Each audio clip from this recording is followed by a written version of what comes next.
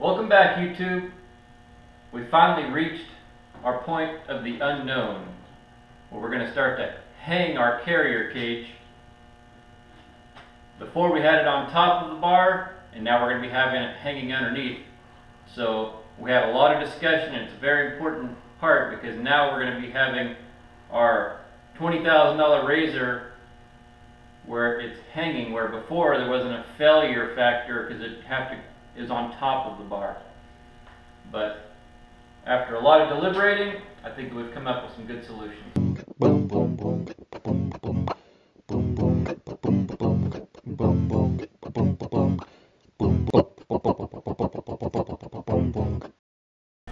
So first off, let's talk about the need and the dimensions we had to meet.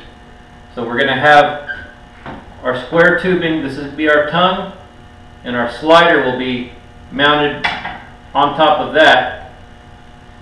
And then we've chosen this 4-inch channel to be our top slider, and it'll be like this. And we're going to have a strip of our HDPE plastic mounted to the bottom of that. So this will be sliding on top of this.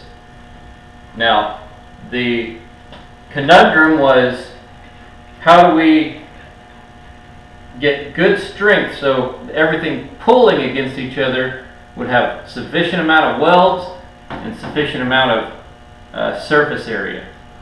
So now we could have went and bought us some 1/4-inch steel plating and ended up doing this all, but we'd already bought this and we had a long stick of that, and we would have spent a lot of extra money trying to get that much plating to get 7 inches wide on 1/4-inch plate. So we decided to use some material that we already had, and we just took that 4-inch plating, or 4-inch C-channel, and we made a tower out of it like this.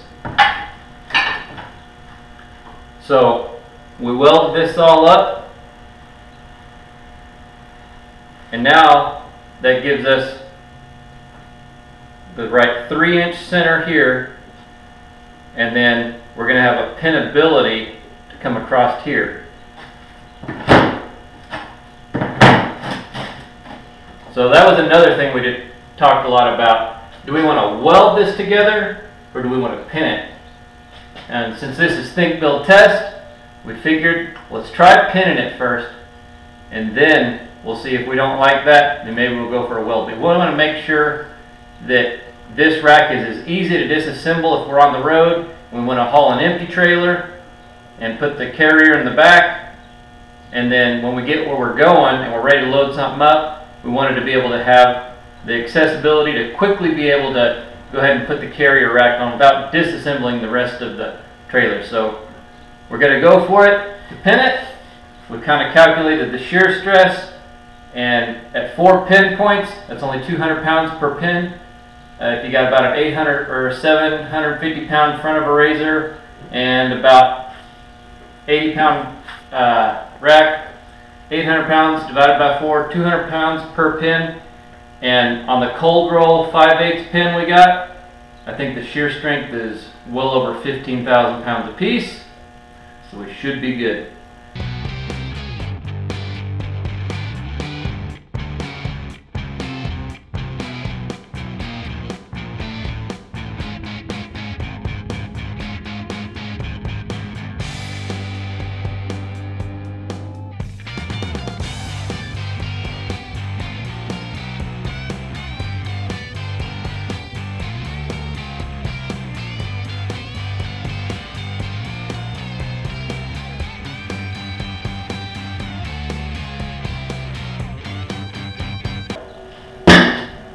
We have our final construction, and she's a beast.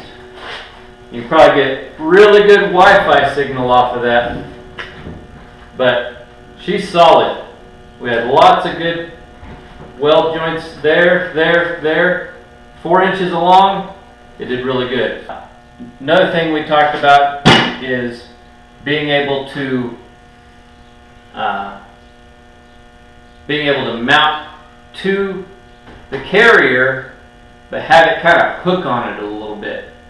So we decided to get these pieces like this, and we notched them so this part would be on the underside. So as we weld these into place, we still have this extra added piece of metal that we're pulling against this way, so this will grab it. There's just a little extra comfort. The welding probably would have been enough, but like I said, we got a big investment riding on this, and we wanted to have extra securities installed. So these pieces here are going to get welded together like so to the frame. They'll be welded here and here on the inside.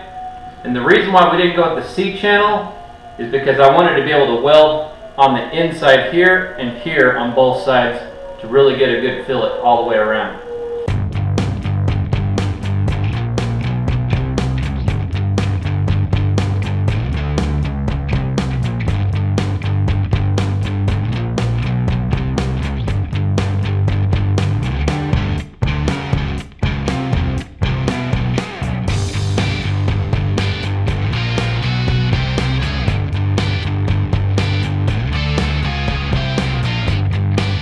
So let's go ahead and show you what we're talking about, how this is going to kind of mount up in here. So this will be the bottom side of the frame, and these are the parts it's going to keep in here, and we're going to put this exactly in the middle on this edge since we have two halves.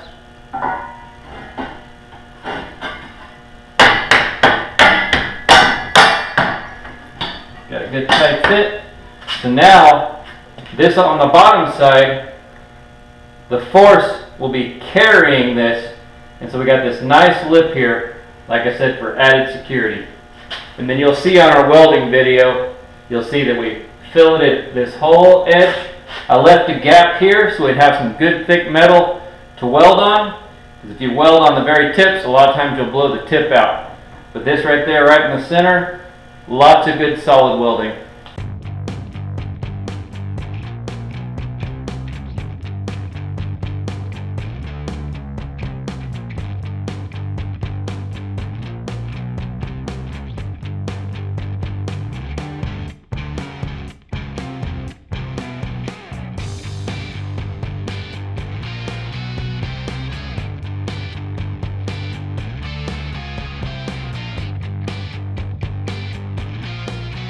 So this will be the top of the carrier, and this will slide up down here like this,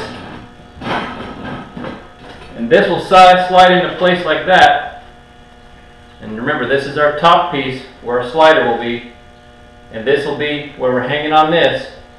And then this pin will have two pins, one here, and that'll go all the way through.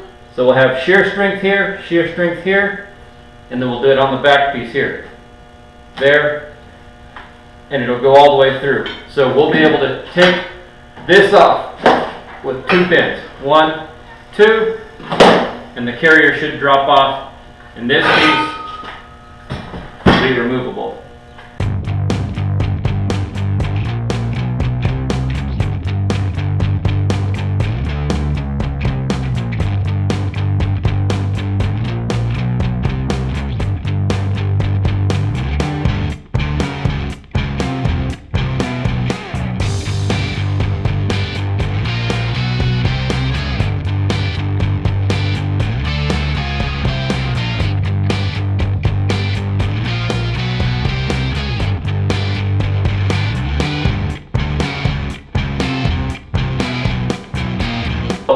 Lastly, let's talk about the numbers that were involved here. Our pillars, they were coming up. They ended up being 7 inches and 3/4 up, and we left a 1/4 inch on the top to be able to have some more good fillet. And then our channel is 4 inches wide. So we matched that with our two 2x3 L brackets here and here. And then we're going to center this we're going to center and drill where the pin's going to go through, where we have at least 2 times the edge distance in diameter from the edge. So when you're looking at that, that's plenty in that, and then we got plenty of room in that to really center that and have lots of good edge distance between our metal and the hole. Okay, so we're doing just like we did on the other ones. We're going to countersink, going 1.5 inches from the end and 1 in the center for the main sliders. So on our carrier, this will go through here, and we'll match those holes and sink those just like there. Now for our side sliders, we're going to have to reverse drill this because we can't get our drill bit in here, and we won't be able to get our screw in there. So I've marked these in the center of where my side sliders will go, and now I'm going to have to match drill in reverse.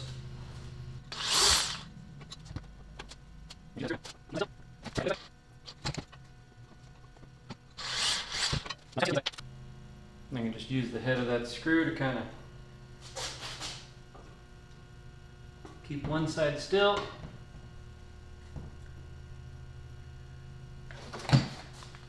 Match drill the other side. So now I'll just countersink this from the inside.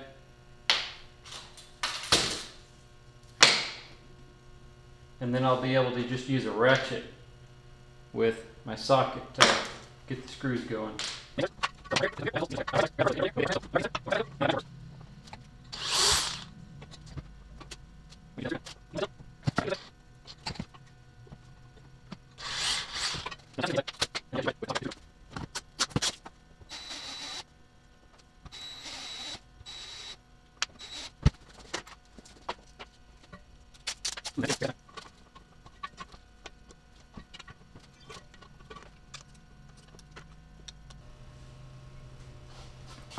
So there we have 2 side sliders and our top slider.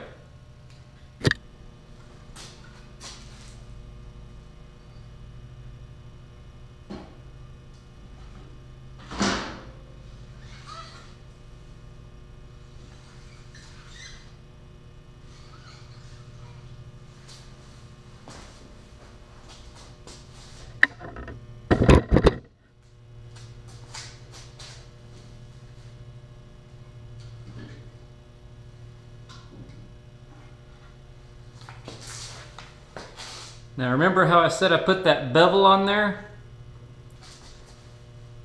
If there was any buildup for this gap, then this bevel would help to not catch on that and be able to push it down.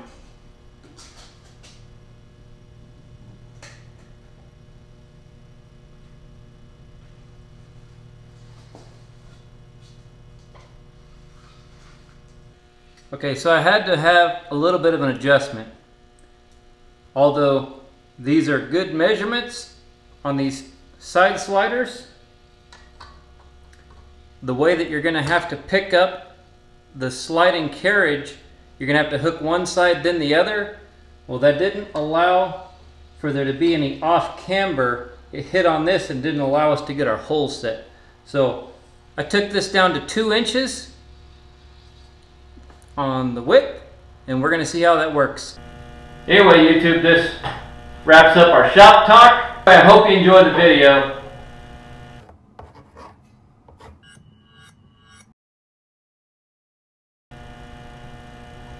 Anyway, I hope you enjoyed the video. Walking? Who did that walking? Was that you? That was me. Unprofessional. Unprofessional. You're fired.